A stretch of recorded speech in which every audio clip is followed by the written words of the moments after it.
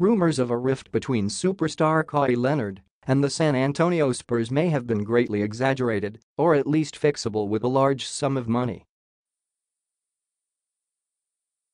The Spurs are trying to meet with Leonard and his reps in hopes of discussing a 5-year $219 million contract extension, according to Tom Orsborn of the San Antonio Express-News.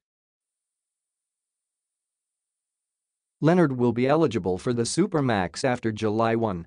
If he decides against it, the 26-year-old 2014 Finals MVP can hit the open market in 2019. San Antonio will be the only team, however, that can offer him the supermax. It's been a tough season for both Leonard and the Spurs, as the two sides have reportedly been at odds for months.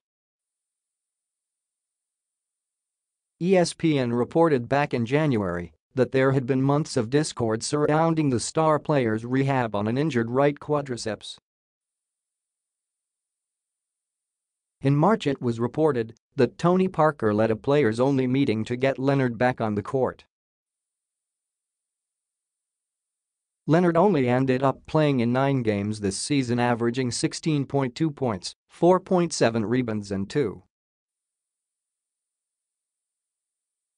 steals. If the Spurs can't find a way to keep Leonard in-house, there will be no shortage of suitor for his services.